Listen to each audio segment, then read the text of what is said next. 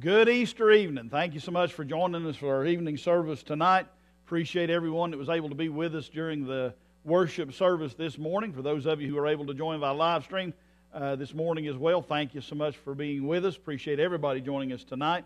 Like I said, we're just gradually kind of watching things and kind of setting tentative dates to get things kind of back into a more normal flow. Hopefully here 1st of May, we'll be able to get back into Sunday school. Really looking forward to that, excited about it.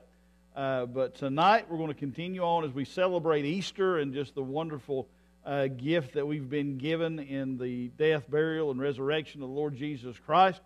Again, we're going to be kind of looking at a little bit of a strange place, I guess, for an Easter message. But let's go to Genesis chapter number 3. Genesis chapter number 3, as we look at this thought of look at what grew in a garden.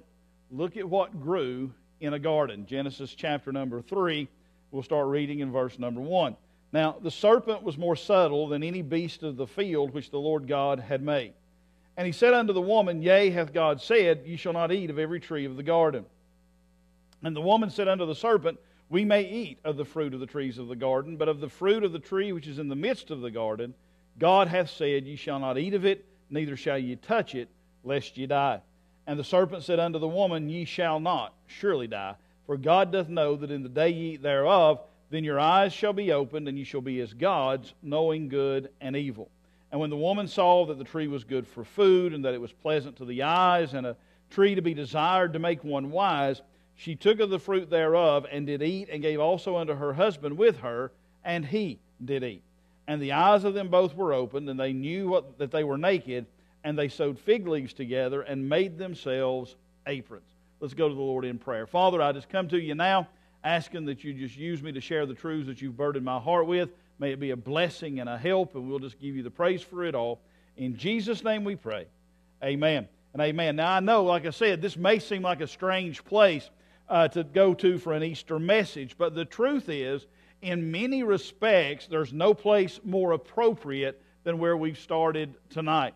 In verse 15, as God curses the serpent, we see the first gospel message.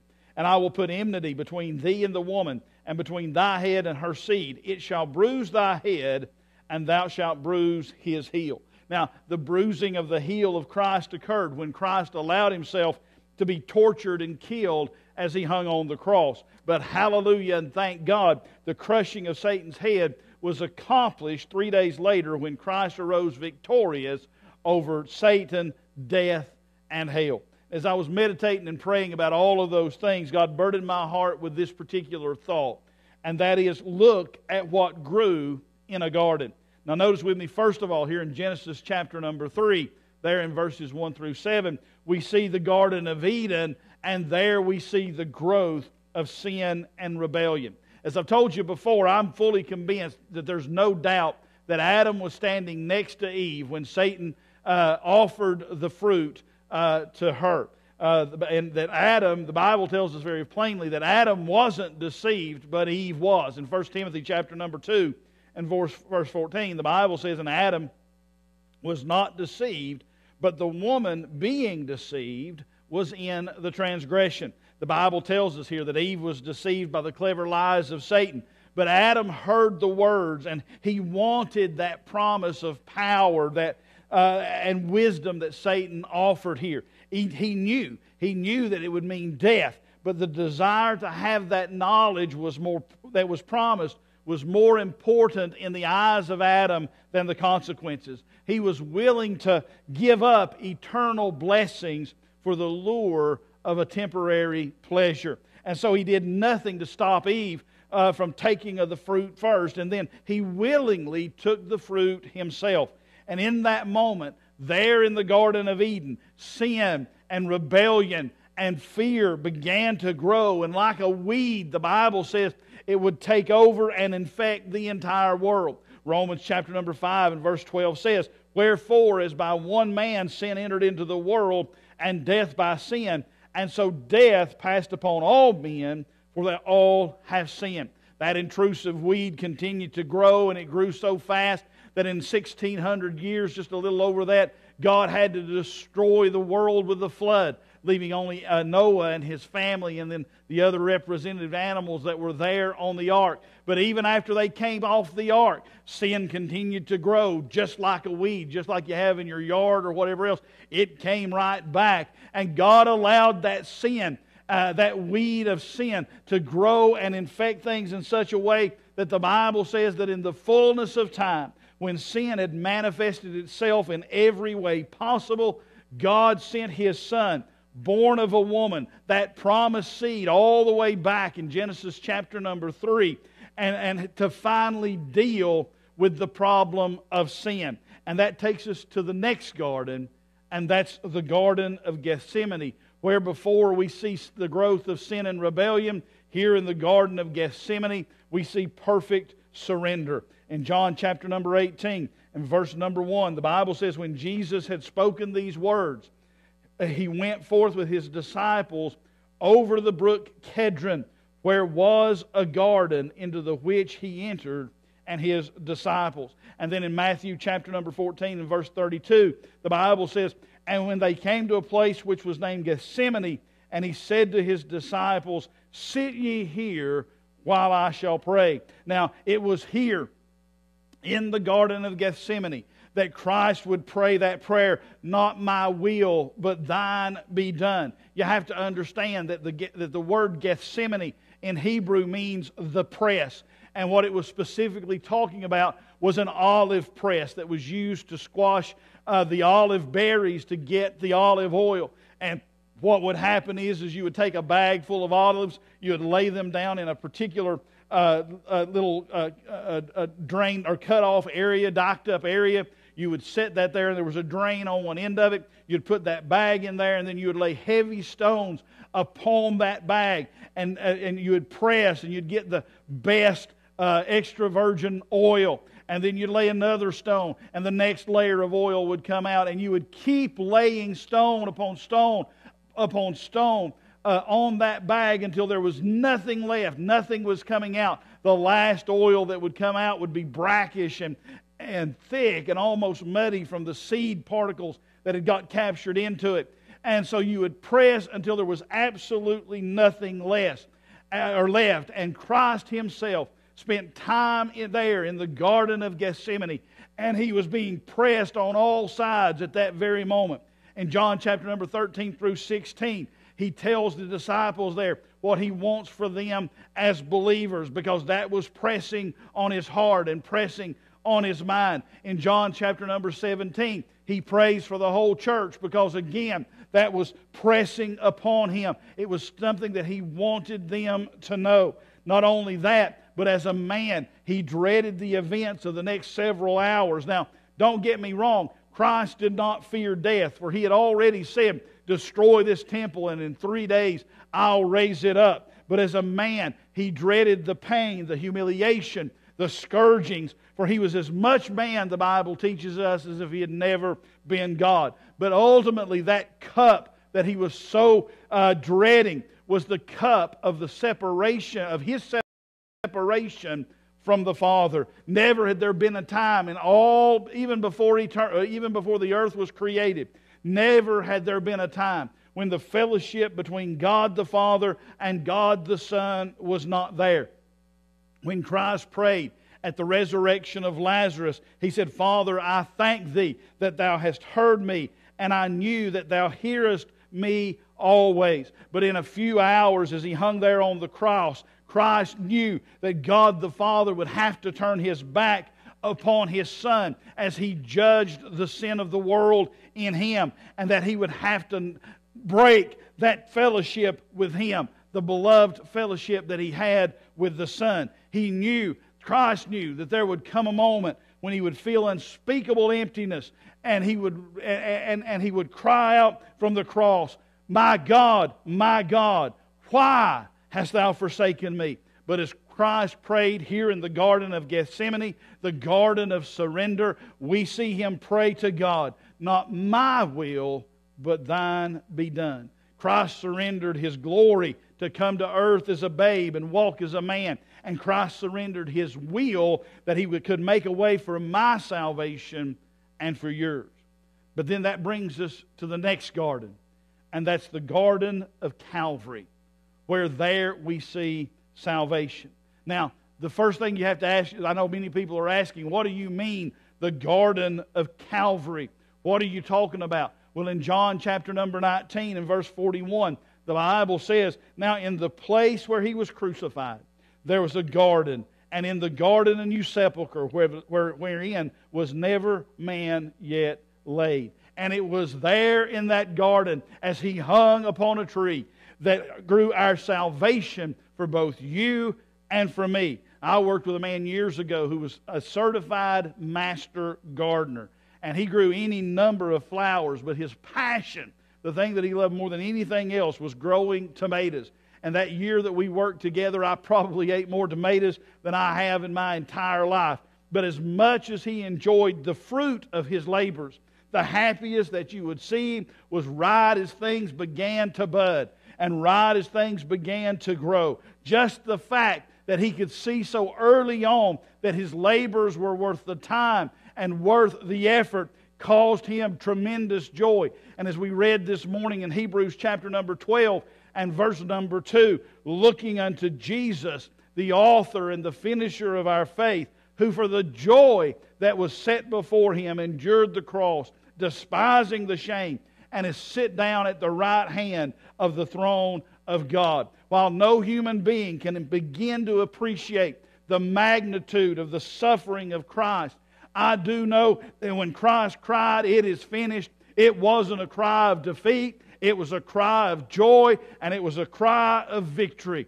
But then we also see the next thing that grew in the garden, and that's again the Garden of Calvary, but here we're going to the tomb that was in that same garden, and that's assurance. If you go over to John chapter number 20 and start reading in verse number 1.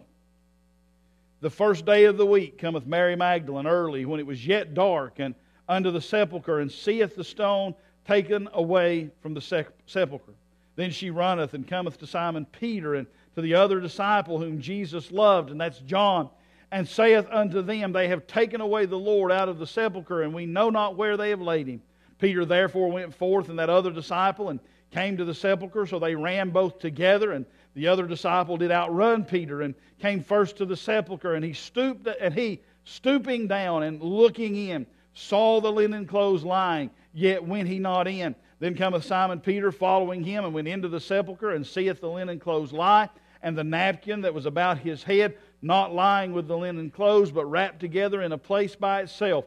Then went in also that other disciple, which came first to the sepulchre, and he saw and believed. And for as yet they knew not the Scripture, that He must rise again from the dead. Then the disciples went away again unto their own home. I don't think that there are words any more beautiful than the ones that John makes regarding himself there in verse number 48. He saw and then he believed.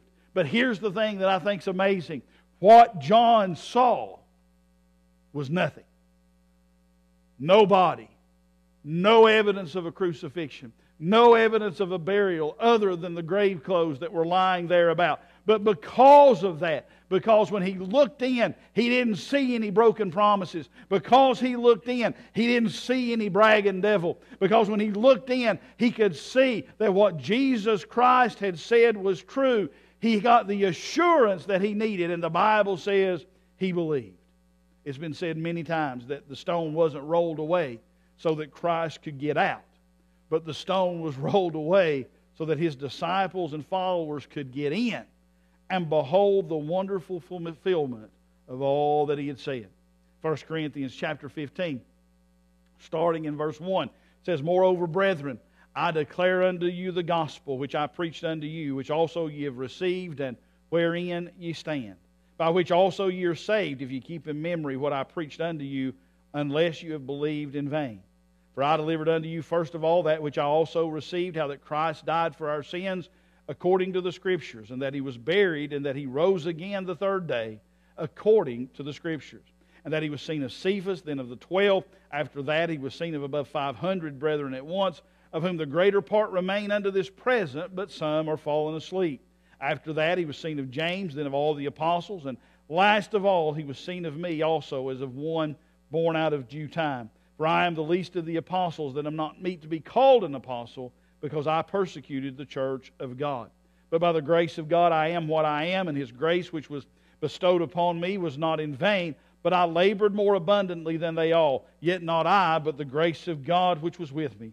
Therefore, whether it were I or they, so we preach, and so you believe. Now, if Christ be preached that He rose from the dead, how say some among you that there is no resurrection of the dead? But if there be no resurrection of the dead, then Christ is not risen. And if Christ be not risen, then is our preaching vain, and your faith is also vain. Yea, and we are found false witnesses of God, because we have testified of God that He raised up Christ, whom He raised not up, if so be that the dead rise not.